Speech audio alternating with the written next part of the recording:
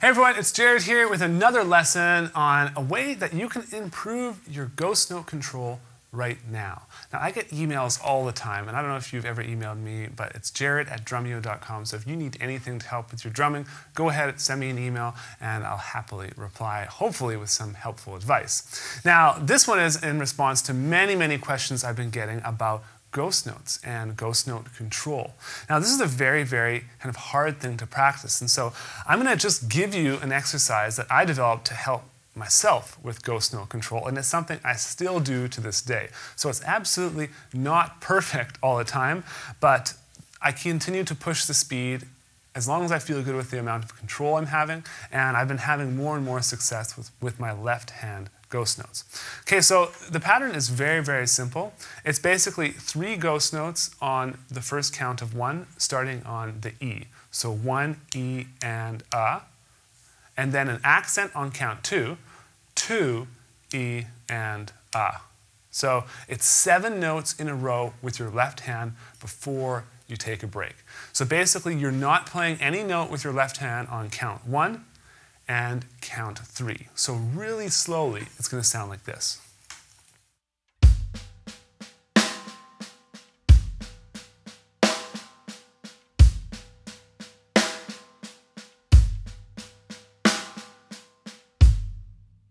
So one thing I'm really focusing on when I'm doing that is keeping my right hand nice and consistent and groovy. A lot of students, when I see them play this sort of exercise, they'll go like this.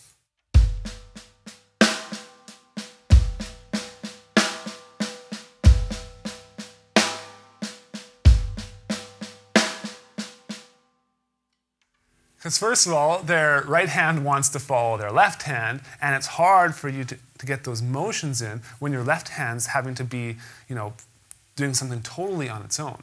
The left hand is not going with these same motions as the right hand, right? So with the right hand doing its own motions, the left hand's doing its own motions, it's a little bit more challenging. So I really focus on that and getting it to sound nice and groovy. So let's do it at 60 beats per minute and then again at 90. Here we go.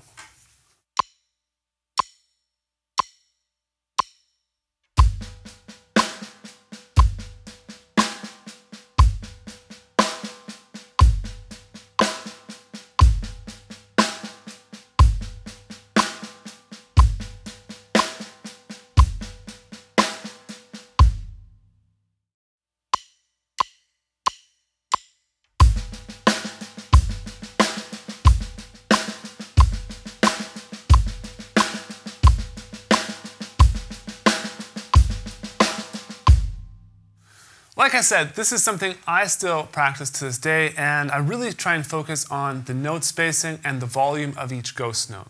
A lot of times I find that my left-hand ghost notes are rushed or they're either dragging. And if that's the case, it's really messing with the groove. So if you ever tried to use that with other musicians, they would probably be thrown off a little bit. So you want to really tighten up that note spacing and really make sure that the note dynamic is consistent, or at least it's what you want it to be, especially coming out of the accent and going into the accent. Right? Those are kind of the trouble areas that I see a lot of drummers having, myself included. Okay, so this exercise just really helps me. Do this 5 or 10 minutes a day. Just play this groove consistently. You're going to notice massive, gains with your left hand. It's going to be more mobile. It's going to have more dynamic control, and you're just going to have more freedom on the drum set overall. So hopefully you enjoyed this lesson. Hopefully you take it to your kit right away and start practicing it.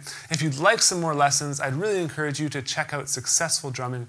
It's my complete curriculum, and it's designed to give drummers a foundation of theory and technique, and has a bunch of tools in order to do that. It's a step-by-step curriculum, so you start on page 1 and just work your way through all the lessons, and I give complete instructions within the video on exactly what to do. So definitely check that out. If you have any questions related to this lesson or anything else, feel free to email me, jared@drumeo.com. I'd love to chat with you. Thanks so much for watching, and I'll see you again very soon.